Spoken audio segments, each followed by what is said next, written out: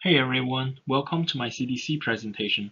My name is Yunhan. I'm from Nonlinear Controls and Robotics Lab of the University of Florida, and the title of my talk is Relay Explorer Approach for Multi-Agent Exploration of an Unknown Environment with Intermittent Communication.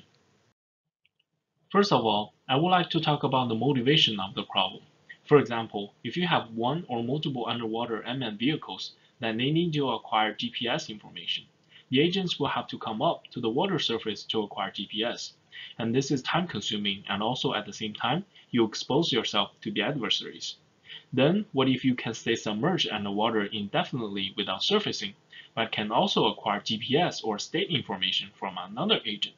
This other agent, what we call a relay agent, acts like a ferry, which will provide state estimate information to the exploring agents. In this case, the UUV can stay submerged at all times, and we call this method a relay explorer approach. In this paper, the contributions include a relay explorer control method is developed to allow a relay agent to provide state estimates to the exploring agents, and the exploring agents don't have access to the true state information at all times.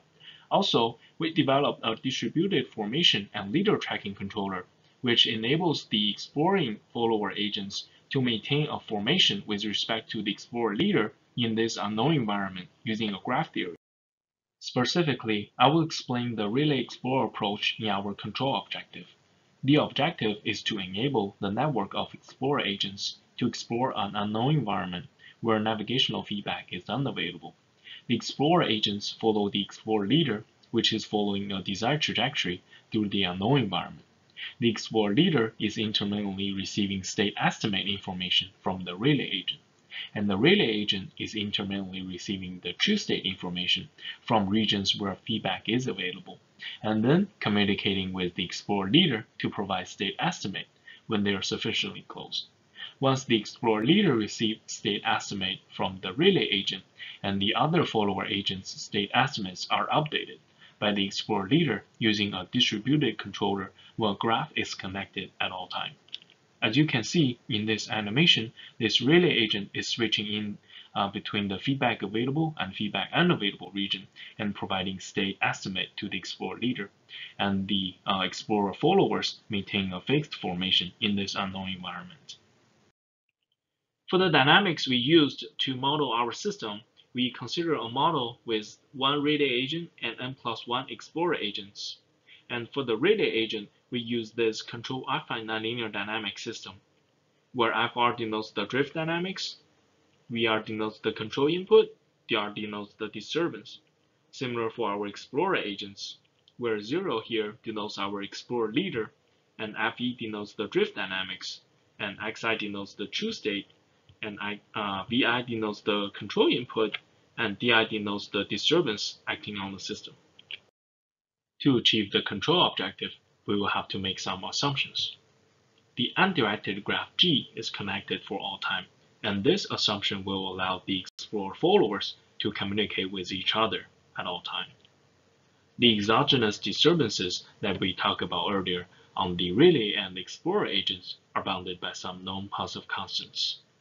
The drift dynamics of the relay agent and the explorer agent are known, locally Lipschitz, and bounded because we have to use this to facilitate our subsequent stability analysis. The relay agent and explorer leader can communicate when their relative distance is sufficiently close, so that the relay agent can communicate with the explorer leader to provide state estimates. And there are multiple known and stationary feedback regions, so that the relay agent can switch in and out to compensate for its state estimates.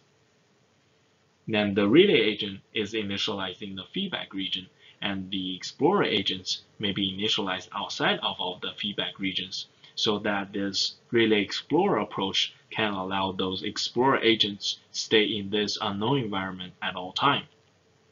And the control and estimated position of the explorer leader are bounded. The desired states and their time derivatives are bounded. To compensate for this feedback intermittency of the problem, we define VR and VE as the constant switching signals for relay agent and explorer agent respectively. where TLA denotes the out time instant when feedback is available, and TLU denotes the out time instant when feedback is unavailable, where delta TLA and delta TLU denotes the corresponding dwell time conditions. Same thing for phi E. To quantify our control objective, we define three error systems for our relay agent: ER, ER hat, and ER tilde, which denotes the trajectory tracking error, the estimated trajectory tracking error, and state estimation error, where XR denotes our true state, XRD denotes our desired state, and XR hat denotes our estimated state. Note that ER is equal to ER hat plus ER tilde, and we will use this relationship in our stability analysis. And when feedback is unavailable, we are using this observer to approximate XR dot. For the Explorer leader, we also define three error systems: E0, E0 hat, and E0 tilde, where X0, X0D, and X0 hat denotes the true state, the desired state, and the state estimate of our Explorer leader. And note that E0 is equal to E0 hat plus E0 tilde, and this relationship will be used in the stability analysis section. And when feedback is unavailable, we have to use observer to approximate Xi dot. And similar for the Explorer leader, we will have to use X0 hat dot to approximate X0 dot. Then, to compensate for the leader tracking and formation control objective, we have to define this auxiliary estimate EI hat to approximate the error of agent I. And this DI variable denotes the desired relative position between the Explorer leader and agent I. Note that agent I will know this PI in unknown environment, and this variable will be used in the subsequent defined auxiliary controller design. Now we're ready to design our controller. When feedback is available for our relay agent, we're using the true state information because the relay agent will have access to feedback. And when feedback is unavailable, we will use state estimate instead of true state. And substituting in the corresponding control inputs into the open loop error system, we will obtain these closed loop error systems. Similar for the Explorer agents, we design our control inputs using the state estimates instead of true states, because even though the relay agent is communicating with the Explorer leader won't have access to the true state information. Therefore, the closed loop error system can be obtained as this. To compensate for the formation control and leader tracking objective, we design our distributed controller for the Explorer follower I as this, where Xi hat and Xj hat are the estimated states, and the Pi and Pj denotes the desired relative position vector of follower I and its neighbor j with respect to the Explorer leader. Then the closed loop error system can be obtained as this. We define capital E hat as the stack form of the estimate error of agent I. Then we take the time derivative of capital E hat and obtain E hat dot. And all these signals can be upper bounded. The details can be found in the paper. For the state estimation errors, we will use ER tilde dot and E0 tilde dot to represent the time derivative of the state estimation errors for the relay agent and Explorer leader respectively. And the ER tilde dot and E0 tilde dot will be used in the subsequent stability analysis to find the corresponding dwell time conditions. And here comes to our mean results. We will have 6 theorems. Theorem 1 proves the stability of the trajectory tracking error of relay agent when feedback is available. Theorem 2 proves the stability of the estimated trajectory tracking error of relay agent when feedback is unavailable. Theorem 3 proves the stability of the state estimation error of relay agent when feedback is unavailable by satisfying this dwell time condition. Combining theorems 2 and 3, we can show that the stability of ER when feedback is unavailable by using the relationship of ER is equal to ER hat plus ER tilde. Theorem 4 proves the stability of the estimated trajectory tracking error of our Explorer leader when feedback is available and when feedback is unavailable. Theorem 5 proves the stability of the state estimation error of explorer leader when feedback is unavailable by satisfying the maximum dwell time condition. And Theorem 6 proves the explorer agents achieve formation control and leader tracking with the distributed controller, and this will allow the explorer followers to maintain a fixed formation in this unknown environment. To prove the theorems that we mentioned in the previous slide, we defined some positive constants. Based on Theorem 2, we define E hat capital MR and E capital MR. These two constants are used in Theorem 3 to determine the maximum dwell time of the relay agent. And based on Theorem 3, we define E tilde capital MR.